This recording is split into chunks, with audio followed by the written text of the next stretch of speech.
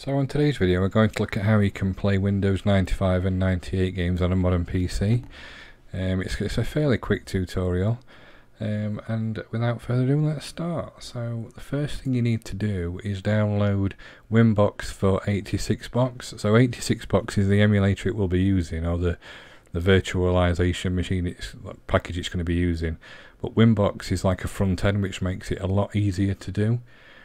One other thing I would also download is, if you go to philscomputerlab.com, if you need any drivers for like the sound cards or the 3D FX cards, and this is a great place to get them from. And finally, to get the actual OS itself, you need to go to WinWorld, which has all the old OSs in there. So if you go to the library, and you can see, look, there's, you can download whichever one you want. I wouldn't recommend downloading modern versions of Windows, because obviously there's copyright issues there, but with stuff like Windows 98, which isn't supported anymore, it's fairly alright, I would imagine. So again, you just go down to whichever version you want to download, and the serials are at the sides there. So once we've downloaded the files from the websites that I've shown prior, we then need to run Winbox to set up the virtual machine that we're wanting to use. So we double click on that and we'll load that up now.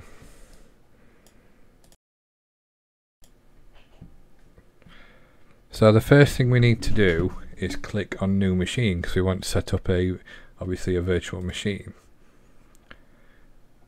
So it will run you through basically on how you're setting this up, and it will use predefined setups that you can change and tweak afterwards. So if we click on next, we'll call it Windows 98. We'll make sure it goes to whichever directory. Click on next, and then you've got an options of what type of PC you want to set up. So we'll go with a Packard Bell, something that can run Windows 98 that you can see here. And again, all these systems can be installed if you wanted to. So we'll modify the hard drive, because it's a VHD file. I don't know what size it is, so it's 1.5 gig, so we'll just up that to 3 gig. We'll click on next. So we've got the hard disk set at 3 gigabytes. We've got a 16-speed CD-ROM. So click on next. So we'll click on show more settings after creation, then we can run down them, and we can sort of talk about what each of the different things do in the background. So we click on next. So as you can see, there's all these options to the left, and we've selected the Packard Bell PB680 Intel MMX at 166, but I'm going to up that to 200. Obviously the speed of your machine you select also depends on the current speed of your PC that you're using. I'm using an i5-9400F, so hopefully we should be okay. So the display again is automatically selected. You can have Voodoo graphics if you want. One of the things to remember is that from the pages, at the web pages I showed at the beginning, you need to install drivers for these, just like you would on a normal PC if you was installing graphics cards and things like that. So we'll leave it as the S3 Verge DX375. The input device is a standard PS2 mouse. I'm also going to add a 2-axis 4-button joystick, which is my Xbox controller. The sound is set at a Sound Blaster 16 plug and play, but I want to up that to an AWE32. Again, you've got lots of options to change it to different things. The network I'm not going to set up, because it is a bit fiddly to set up, and to be honest, because it's Windows 98, not much would run through it anyway.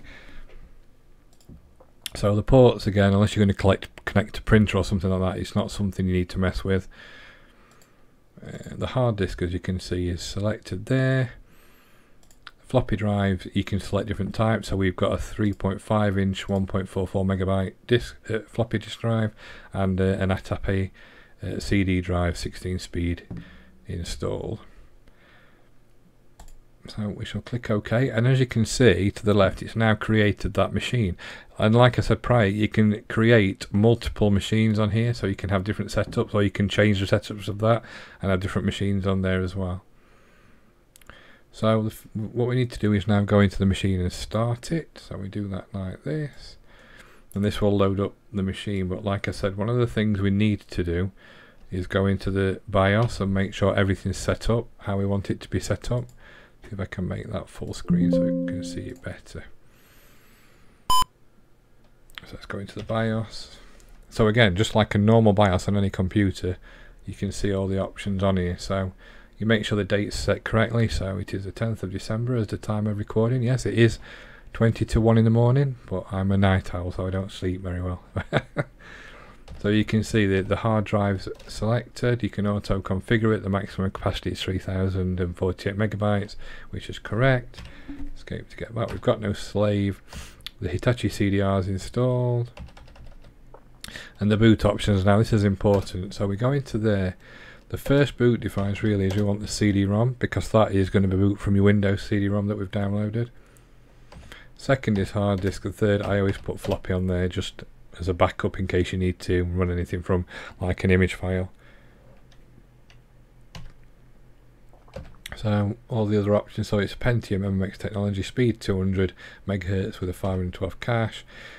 We don't want any security settings, so exit saving changes. We press enter, and now that should load up the processor, the computer.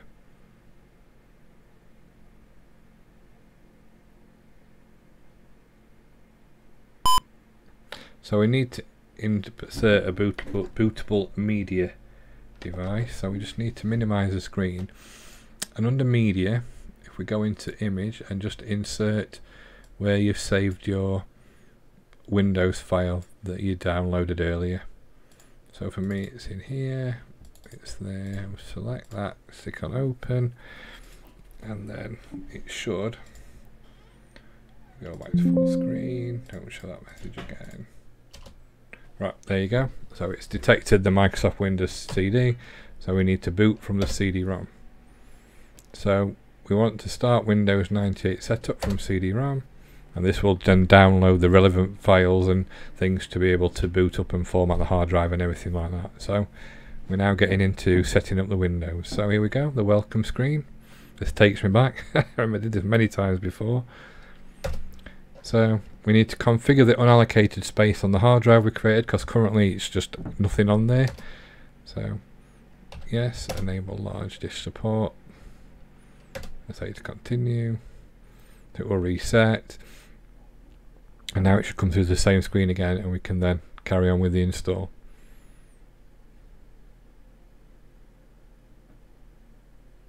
So we boot from CD-ROM, start from Windows.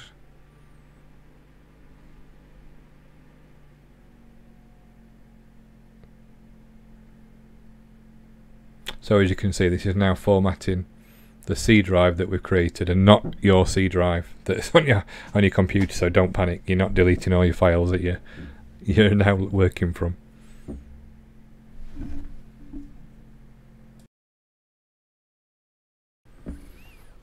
So this does take a bit of time. This has taken about 5 minutes to format the size of a 3 gig hard drive, obviously quite large.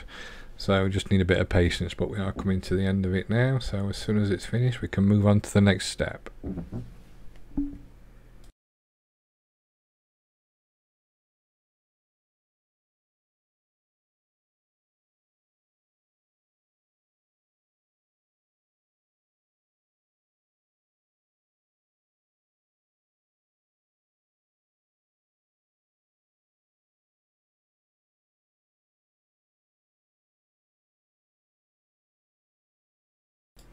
So this is now completed, and we now go on to install Windows. So to continue, we press enter. It's going to perform a routine check on the system.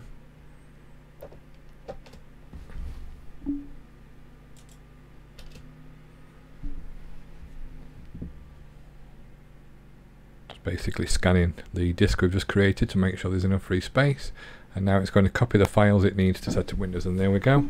We're now going to install Windows onto our hard drive that we've set up. We click on continue. Now this is going to run through the setup of Windows. Again, this might take a bit of time. Estimated time is 30 to 60 minutes. I don't think it'll take that long, but what I will do is I shall forward the video to the end.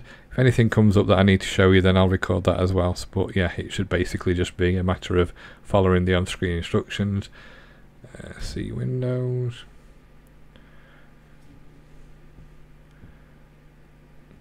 Let's say it's now preparing the directory, and we'll now set it up. So again, I'll come back at the end once it's done all this. I'll just make this all forward wind to the end of the installation.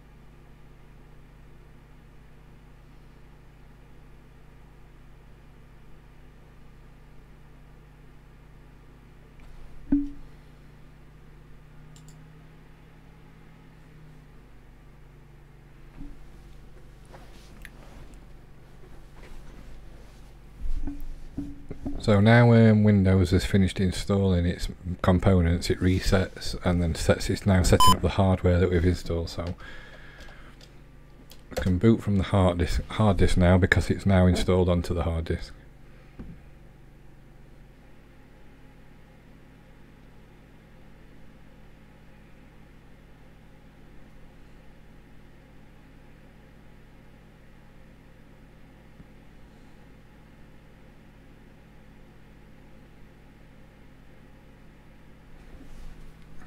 So now we just put in your information.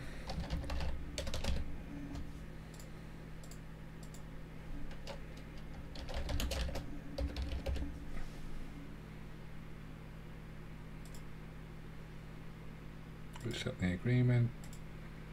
Click on next, and this is where we now need to enter the product key.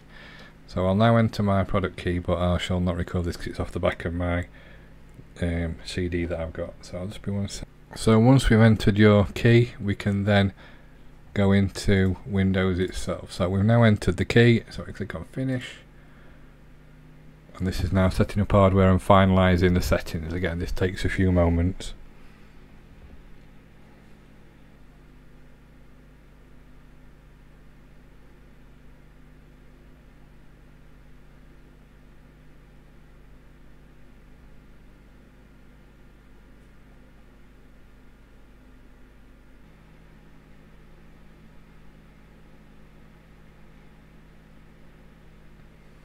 So we now need to set the time zone and everything on the system, so just like as if you were setting up a real PC.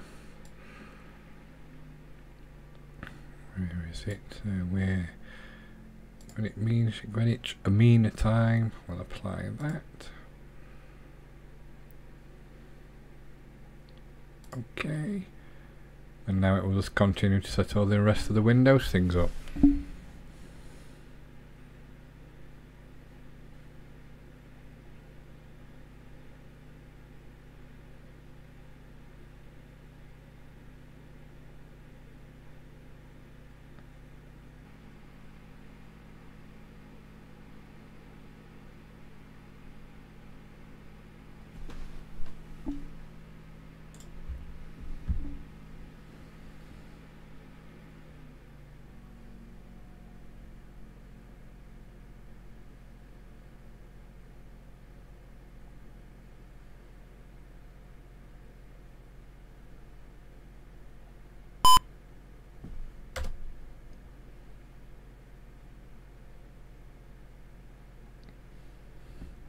So hopefully now we should hear the sounds of Windows in a second.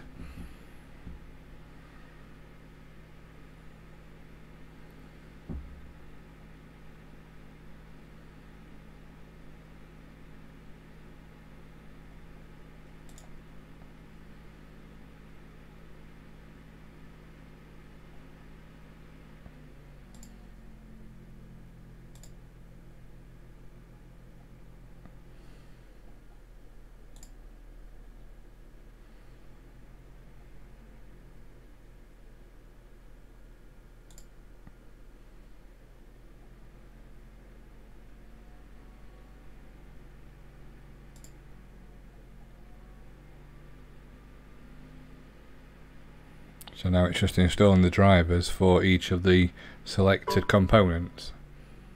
So we now restart it, and fingers crossed it should now boot up.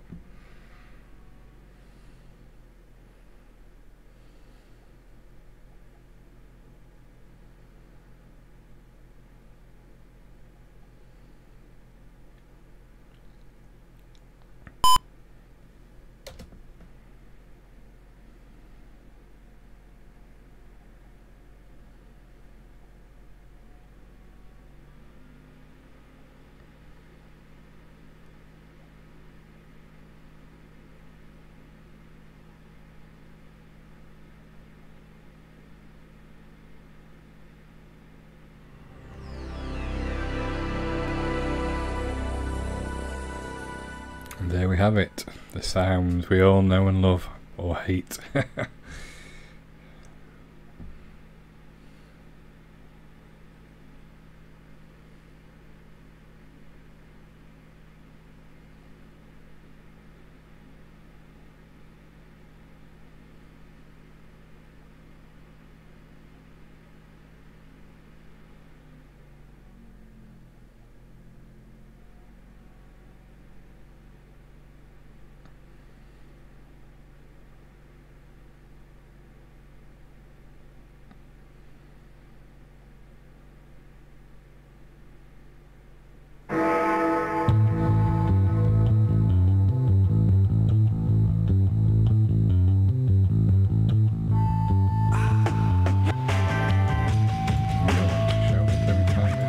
So I'll close that down, and there you go, we're now into Windows, as if we were in Windows on a standard PC.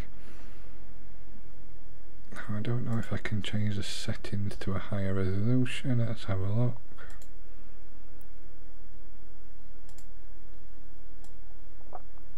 Apply that.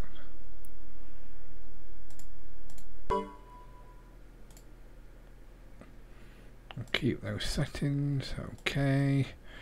And there we go. The next thing I'm going to do is, while we're just here, is take out the CD so that it doesn't keep booting up into it every time we do it. So we can eject that, and then we'll go back into the full view again. So there you are. We're now actually in Windows. So as if we were in any other Windows, we can get the MS-DOS prompt up if we want. So let's say we wanted to install a game from an ISO file. What we would need to do is go into the media option and select an image, which I've already done. So I'm put my Daytona game that I've got. So you would just go into this, click on image, and select the image you wanted to install. Once you've done that, it's put that ISO file, if you like, in the virtual CD drive of the machine. So then what you would do is you would go to my computer like you normally would, and there you can see Daytona USA is there. So I double click on that as if I'm going to install it, and then it will install it. So we can either do the minimum or the maximum. Well, we'll do the maximum because it's literally 21 meg. The one thing with this CD, with Daytona, I know this is an issue with it, it doesn't play the music from the CD because you have to reallocate the drive letter to A, I believe. But well, I'm not going to go into all that, so we'll just play it without the music. So we'll create the directory, and it just copies over that information.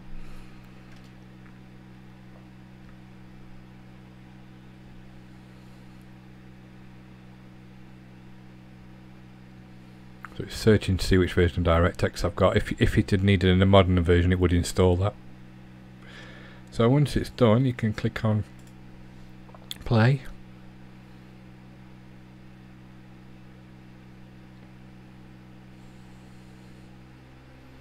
And hopefully in a second it will bring up the game. And there we go. So let's give it a whirl. I went to arcade mode. Please select a race course. So chicken beginner course, because I'm not very good on the others. Please choose manual or automatic transmission. Gentlemen, start your engine. As you'll see, just like on the Saturn version, the clipping on the original PC version was terrible. It wasn't until they brought the next version out that it got better. I think it was like the championship version, as with the Saturn. 3, 2,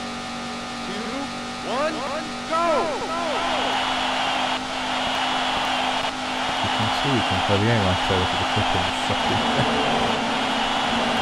I think the actual next version supported 3D effects cards, whereas this is literally using software rendering, so hence the reason it can't do it. But to be honest, at the time this was amazing to get this on the PC, because there weren't that many games out like this, apart from Screaming. I think I can play a game like it. But you can see, it plays fine, I can play the game. As if I'm back in 1996 or 1998 or whenever the game came out. Whoa!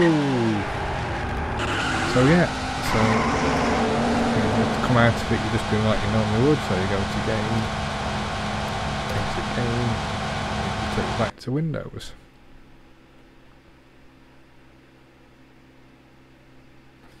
So we can shut that down. We can shut that down. One of the things I would say as well is that if you want to use files or folders instead of ISO images, there's a good program called Image Burn, which is free to download, and you would then burn the folder as an ISO file. So there's an option to select burn folder as ISO file, and then all those files and folders are on that disk. You can insert that into your virtual hard drive, virtual CD drive, sorry, and then copy over those files onto your C drive into whichever folder, and then run it from there. So to shut it down, you just click on shut down and shut down again, and it should take you to the old screen. It says it is now safe to turn off your computer. There you go. So we can minimize it and literally click on the box to shut down. Are you sure? We are sure, and there you go. Well, have fun. I hope this tutorial's helpful for you, and enjoy. Thank you very much.